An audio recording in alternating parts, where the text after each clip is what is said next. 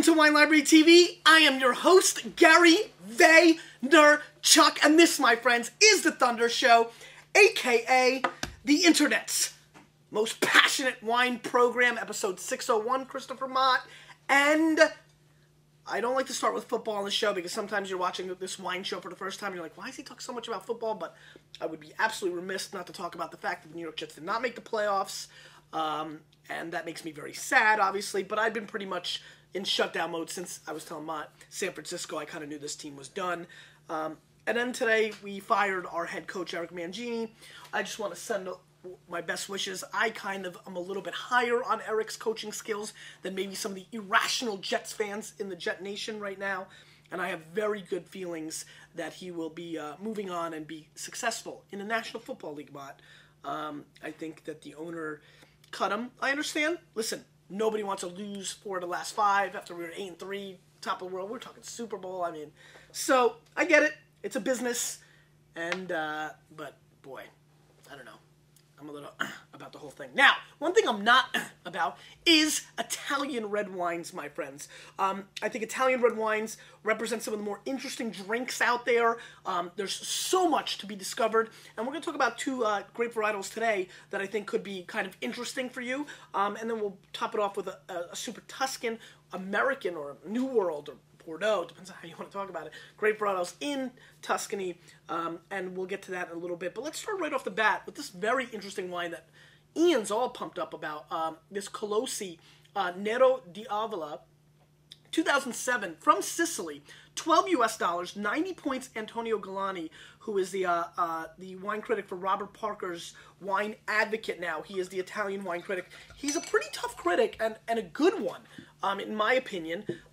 So a 90-pointer for 12 bones is very interesting.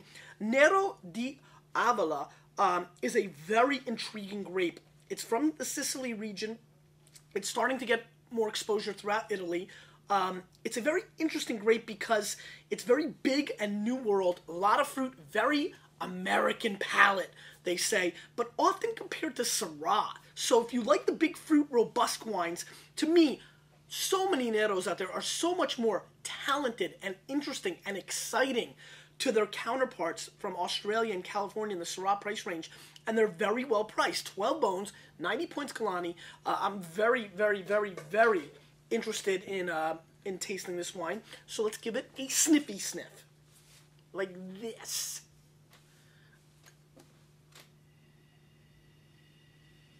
Now the first thing that comes across to me is almost like this great creamy woody kind of thing going on. So almost like a creamsicle on an ice pop stick. So you get a little bark, a little wood, but you're also getting a little creaminess of vanilla action. I am getting some floral components. Let's go with lilac on the nose, which is quite aromatically interesting. Maybe if the old school scratch and sniff stickers, you know, you get like a flower lilac. You smell, so it's not exactly lilac. It's more like artificial sticker version. I kind of like it over here. Like art. No, don't move, Mott. Go back. I want to be off camera. All right, I'll come back on. I'm in a weird mood, Mott. 8-3, fired coach, turmoil. Parcells, the big tuna, might want to come back.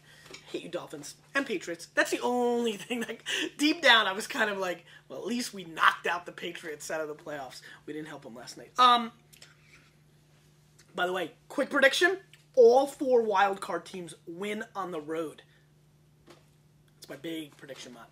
All 4 road wildcard teams are live, and they all win. All of them. So, great floral components. I get a little bit of, like, earthiness. I also get a very interesting, there it is again, almost like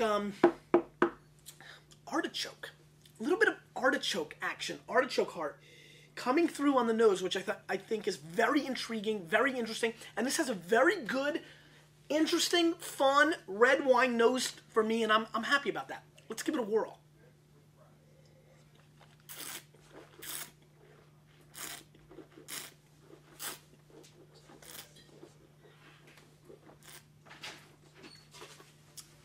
Grab a chair, grab a glass. Let's get wild. You're excited about this Nero. Yep. I just tasted it. I like it. I knew you would. You had it? Yeah, twice. Drank it at home. Loved it. Vaynerchuk, this is Ian Doran. Wine Library's wine director. This is the man. If you ever come in the store and I'm not here, this is the guy you want to look for. He's got the goods. I'm a fan of Ian's. He's been on the Thunder Show before a couple times. How many times? Twice? And 3 times actually. Three times. The Kramer episode, I sat in the background, and then I've been behind the camera several times. That Bordeaux trip. Tell us, yes, that's true. The Bordeaux trip. Tell us what you liked about this wine. How did this go down? You saw the rating, you asked to get a sample, or you just bought it on rating? Bought it on rating. Yep, which is $12, 90 something points. We do as retailers. You know, took it home. Actually, somebody pointed this out to me. A friend of mine pointed it out to me. He was very adamant about the wine. He had the 06, and I said, you know, to the wholesaler, what do you have? They have 07, checked the rating, also 90 points. Just came in, grabbed the bottle, brought it home, loved it. It's more finesse. It's like a Pinot Noir fan would love this because it's a little spicy. You think so? But it's elegant. It's got that, like, almost like... I don't know. I mean, I can kind of see that. I mean, there's a lot of floral action. So I can see... And it's gamey. So I can see the Pinot play from your standpoint there. Obviously, it's much brighter, though, than a Pinot. And, you know, it kind of is like a Syrah Pinot. Like an imaginary blend of Syrah and Pinot. But if you wanted to transition people from New World wines to Old World wines, I think this is a nice segue. Southern Italian wines, I find a lot of time have that big fruit, but they always got those fun flavors that you're looking for too. I like the high acid in here as well. What's up, Sashuk? I'm sorry, you taping? Yes, I'm taping. I got somebody from our hometown. Babrusk? Yeah, Now the episode's really gonna get. How are you? Excuse me one second, folks. Keep them entertained. I guess it was good that he called me in here. I'm not.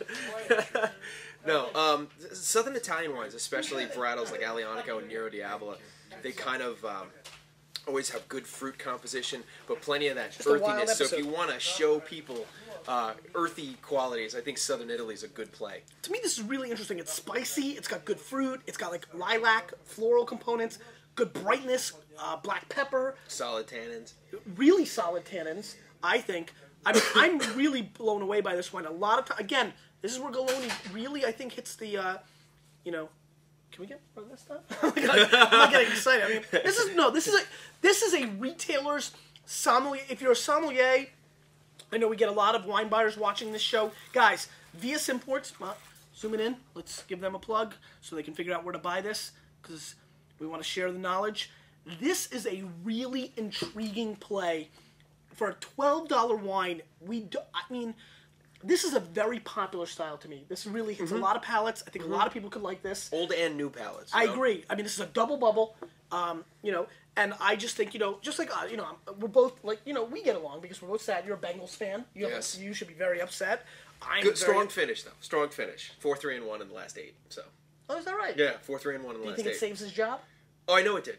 It saves his job. Oh, I guarantee it. Marv will have a job. Wow. And I know that there are going to be some folks out there that disagree with me, but Marv's gonna have his job. I just think this is a phenomenal bottle of wine, well worth the price. I'm going to go right in what would you score this range? I would go 88, 89. I mean, I'm a little bit more conservative, especially on a $12 wine. I mean, I think 90 points kind of you move into that greatness factor. Sure. You know, 88, 89 points for me is very respectable for a $12 wine, and I especially think that there's a value play in this. Sure. More importantly, I think this has a $20 to $25 value range. I disagree. I think on my palate, this is a 90-point wine. I think this is an absolutely sensational bottle of wine, and just because it's $12, I don't want to disregard it. You know what I mean? Of course. Which is something I do at times. Plus, I'm probably a little bit luckier. I get to taste a lot of the really 80-point wines. Yeah, exactly. Anyway, this is very good wine. Very good food wine because of the back-end tannins. And I think an exceptionally well-made wine, and definitely for all the people that are watching, so many people want to explore, try new wines. Many of you have never had a Nero. Many of you have never had a wine from Sicily. And I just think this is a crushing, everyday Wednesday night pizza, food, pasta. You never feel bad about what you shelled out for it, price-wise. Solid bottle of wine. There's a Saturday night possibility in that, too. No, I agree with you. The other thing I like... I relegate it to the weekday. I agree with you. It's that good. There's a 2 to 3 year aspect on the age factor on this, too, that I think if you gave it a couple of years, you'd really start to see some really cool, different, interesting, unique flavors. I think you're right. Didn't talk about the fruit either. Blackberry, big time. Big blackberries, a little sour cherry. No, actually not even. I would just go cherry. Just really nice. I like it. Good wine. Thanks for telling me to do it. Yeah, no problem. You want to stick around or are you going to go? I can stick around. All right. It's up to you. Cool. We can taste wine together. haven't done this in a while. It's Yeah, why not? The holiday season kind of lags on you a little bit. Yeah, no doubt. So, thank you. All right, let's see what's going on here. We've got the La Spinetta, which is a very, very famous, more of a Piedmont producer. Oh, definitely. You know, big Barolo producer. But this is a little play for them in Tuscany. This is the Il Nero di Casanova, 2006, 95% Sangiovese, 5% Colorino, and 15 U.S. bones, 2006 vintage. You buy the Italian wines at Wine Library. So what made you get on this radar? Did the salesperson twist your arm? No. Giorgio Rivetti, you know, the gentleman behind La Spinetta. Right. You know, his Barbarescos and Barolos have such impeccable quality to them. And Barberas as well, you know, he does just a really good job across the board. Tasted this. Now, I haven't had this in a while. I bought this back in the springtime. It was kind of fresh. It was kind of dark. 06. You know, it was, you know, 06 was like the big buzz at the time. Sure. 06s are coming out. They're going to be really, really good for Tuscany. Right. You know, Was that a big play for you? Absolutely. Early on, absolutely. Everybody absolutely. wanted 06 Tuscany. And the 05 of this had a 90 from Wine Spectator, so I thought it was just kind of like... Legacy. You know, might get a 91 this vintage, Sure. maybe I'll get lucky. And you can tell from Ian's standpoint, I think this is a really interesting look into the world, guys. Press has a big factor in our world. I mean, you know, consumers look for it online, in the store. We do a lot of hand selling. We have a lot of wine staff, but there's lots of people walking through the store, and people just really are curious and are interested in the press. So you can see Ian now twice bringing up press. I mean, it's part of our conversation. Of course, we're always looking for stuff that we're pumped about and we'll recommend, and we do lots and lots of that. But we'd be remiss not to mention, or for me to, you know, bring this up to you guys, wondering if you're saying, oh, why is Ian such a score whore or anything like that. He's a little bit of a score whore. But, you know, no, but at the end of the day, it's a part of our life. I mean, we need to be educated on it, and it's something we look at. So let's get into this wine. First and foremost, very bright nose. I get a. You know what really jumps out at me? I get a really heavy roasted tomato kind of thing on the nose. No, I'm getting like cranberry and almost like good call. like heavy almost cranberry. like it sounds bad. It's almost like a flowery kind of Kool-Aid kind of. I'm getting kind of like that little bit of a sugary sweet kind of tomato though. You get this, right? Yeah. I get the tomato. I mean, the tomato and the I think the cranberry is a tremendous call. I get like that ocean spray cranberry cocktail. It's not juice. It's cranberry cocktail. Just saying. I get emotional about a cranberry cocktail. All right. No, but cocktail's a good word too because it has that sugary fruit aspect on the nose.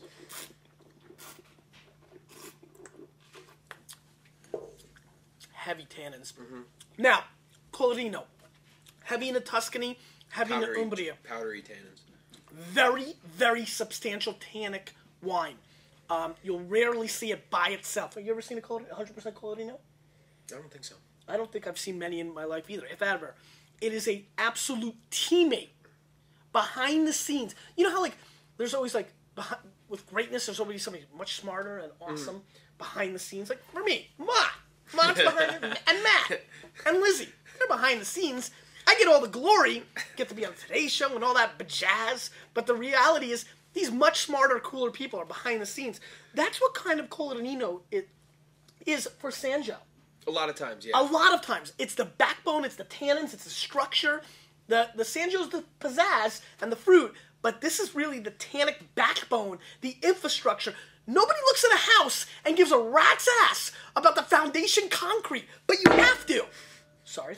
But you have to. And that's what's going on with Colorino. It doesn't get enough respect, Ian. I'm with you. Right? Malbec is the same way for me. Yeah. But Malbec has had its time now. Yeah. But as a single varietal, I still struggle with Malbec sometimes. I think the French do it really well. I think there's some good Argentina wines. But there's a simplicity about the varietal. And I think that's one of the drawbacks of Colorino. It's a very controversial statement. Of course it is, because I know that people out there love Malbec. And I'm a believer that Malbec is strong. The climate of Argentina emphasizes the good fruit that it can bring out. But the high elevation, they've got some interesting terroir. I mean, they get up there. No, I know. Axeval Ferrar, you know, I mean, you know, way back in the early days, you know, Santiago was on the show. Lot. Yes, he was. Yeah. You know what, Mott? Link that up. When we had Santiago from Axeval, I mean, he's just such a legend. I think we're like exit third. I'll find it for you. No, it was like 13, I want to say. It's early. It's real early. Maniac's going to get a Time Machine episode linked up by Mott right now. Early episode, one of the great men in the wine industry, period. One of the legends from Passionate Argentina. I do not like this wine. I'm gonna go with you on that. I'm actually getting a little bit of oxidation actually in the fruit, in the mid palate actually, that I was kind of like putting me off. My first taste, Really? I had a little bit of almost like it was tiring, almost like too quickly. I agree with you. That's tiring. I can kind of see where you're going to oxidation. I actually think that is a byproduct of, believe it or not, of the tannins and the grape varietals, how they're acting, and especially in the mid palate.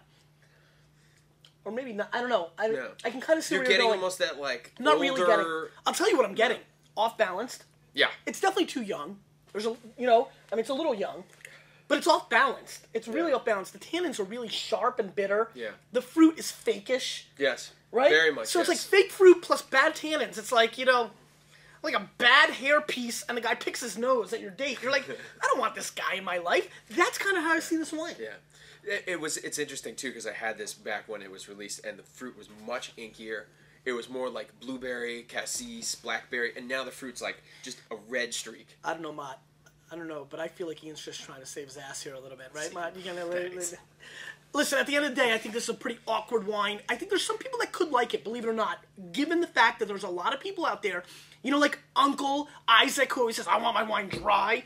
This is very dry, and that is appealing to a lot of people. And you rarely get good wine, though I don't love this. At least it's good. It's not garbage. That is really dry. I'm getting a very sugary aspect, like towards the end of the mid. It's just a weird wine. It's just kind of like fake fruit, bad tannins, but dry. And I think there are some people that would like it on the dry play. To me, this is a very boring effort. I'm going to score this wine 81 points. I probably would in the 70s. But I wanted to give it an 81 because I want to give it my rookie tight end, Dustin Keller, a shout-out for a very solid season this year. Yeah. But I'm not feeling this wine. I'm with you. I don't... You don't like it? No. Second time around. That's what happens sometimes to us. I hate when that happens. Hey, I'm still 1 for 2, though. I loved. Yeah. But really, your friend is 1 for 1. Yeah. Who was it that turned Bob Kenny. Robert Kenny. Yeah. He's a good guy, young guy, like myself, and you... And really passionate about wine, really into wine, and good conversationalist. He actually sells furniture. Intriguing. Yeah, but he's a big wine guy. We should get him to sell wine. Maybe he can go 2 for 2. Okay. Gaia 2006 Promise. This is a blend of 55 Merlot, 35 Syrah, right? Yep. And what? 10 Sanjo. And 10 Sanjo. 90-point spectator, 40 bones, Gaia, from Tuscany. And this is a wine through the years that's given me a lot of pleasure. One of the first vintages, I think 97 that I bought of it. Big score, and we're selling for like $29.99. It was a big item for me. It was fun to get a Gaia. Yeah. And it's $29.99. Yeah, it was a Gaia. big thing. I mean, It was a big thing. So, international grape varietals here in Tuscany. A lot of Merlot, a lot of Syrah. Only 10% Sanjo. So New World play on that level. Let's give it a sniffy sniff. E. Interesting. Somebody killed an animal. Yeah, kind of stinky. Somebody killed a few animals, I think. Interesting, right? Yeah. Not what I expected. Not at all.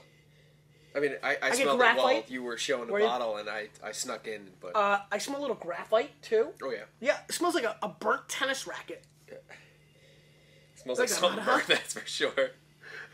Actually, you know what it really smells like? If you listen, the Thunder Show's all about calling a spade a spade. There's a little bit of like, you did a poop and you lit some matches in the bathroom, but you came like 10 minutes later, like after somebody did that, and you're like, oh, matches and there was poop. potpourri already there. Yeah, and potpourri a little, because there is a little, kind of interesting. It's got a little of that. I do get There's a little herbal quality. There's herbaceous action. There's a lot of herbaceous action, actually. I do get like a chamomile tea kind of component on the nose. And finally, it's rounded out by raspberries. I think raspberry is the I'm fruit getting it now. Yeah, that's really cool. And there's like a minty, I don't know, I'm getting like a minty, like some kind of like green. I don't know. Maybe Maybe it's that's not the tea. Maybe that's the tea for you. Yeah, that tea. I'm picking up. Yeah. I don't know. Everybody's got their own. Let's give it a whirl.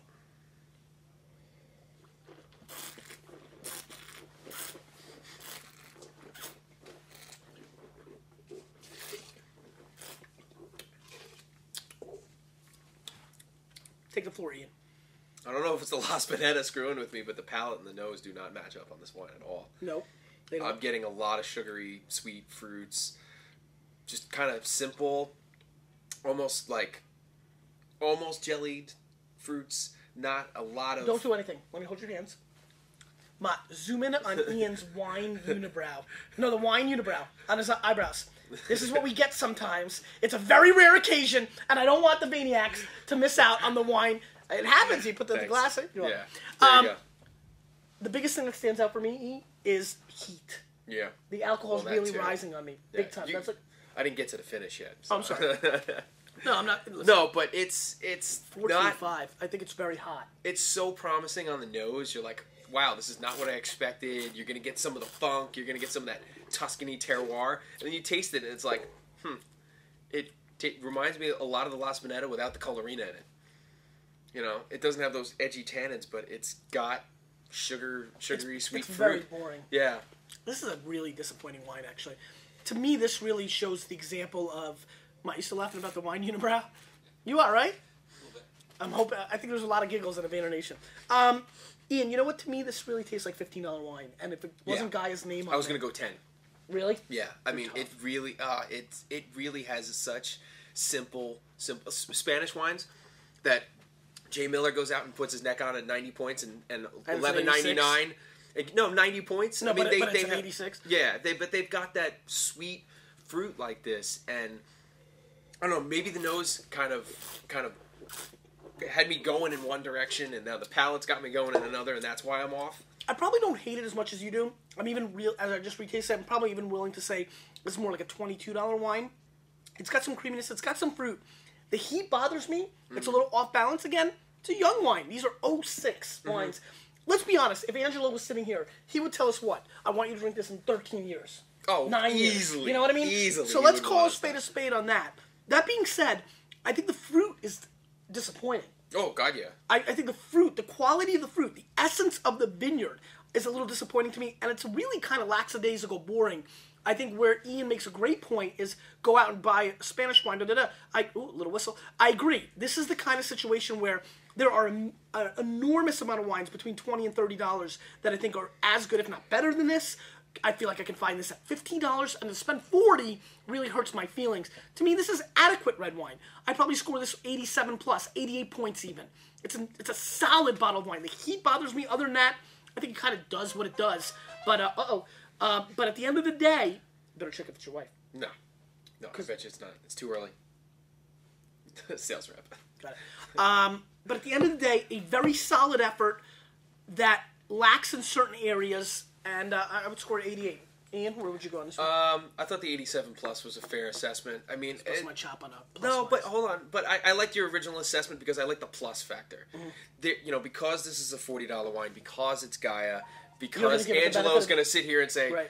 you're drinking this today. You should be drinking this in You're gonna give it the 2016. benefit of doubt of Absolutely. being young. I would definitely give this the benefit Whereas of the it doubt. was more obvious, you think, on the La Spinetta, never going to have it, right? $15 wine, $40 wine. Yeah, the but you know what? I mean, expectations you know, of if you have a- ageability. But you know what? If you have a brown paper bag, you know what I mean? Just on the basis of this has firm, ripe tannins. This was tannic, but this has tannin foundation that you feel has more age to it. Yeah, You know what I mean? I agree with that. You know what I mean? I definitely mean- agree with that. Because the tannins are very integrated in this one. What do you think about Eric Mangini? I'm glad he's gone. Yeah? Yeah, I'm glad he's You feel gone. like he didn't have it in him. You know what? When you guys were 8-3, I think everybody on the team got a little cocky. Right. The coach's And the job cockiness the coach's job at that point Reel in them time back is in. to reel them back in. And it didn't happen. You know, Coughlin, he's had Kind of some, like when we were selling 05 futures and I didn't like the way you guys were approaching the vintage and I reeled you guys in. of course, I understand. of course. You know, Just bringing it home. Coughlin, he was able to go deal with all the. No giant fan on earth liked Coughlin. Of course not, but he's able to control the team now. I hate football. Question of the day. Ian's a guest? He has to ask the question. Fair enough. Guess I First, have I to will ask give the a question. happy belated birthday to Mauricio Fernandez. And since Ian is a guest, even though he's really family, but okay, Mott, I mean, Mott, did you see his face? I got But scared. like you said, behind you, Yeah, there's I got- a great I got man. worried. So you So, know what? That's a good Ian- question today. Who's the Ooh. great person behind you? Who makes you who you are? That was a great question. Especially with the family Tell them comments. about Logan. Oh, I have a 10-week-old son. He'll be 10 weeks on Wednesday. We can give you pictures, Mom. He's getting pumped for the No, baby. He's a dad already. No, it's great. It's really a truly inspiring thing. I strongly advocate parenthood. That given making sure your economics are all in line and everything like that. But it's a truly He's a parenthood wonderful advocate, thing. Mott. It's awesome. Mott's shaking his head, but he's a dream come Is he going to be true. a wine connoisseur? we got that wine baby sommelier book that Yes, Mac gave me. I yeah. took that home and Nice. we've been reading it. We put a little wine under his Congratulations nose. to you and Lisa. Thank you. Cheers. You, with a little bit of me, we're changing the wine world.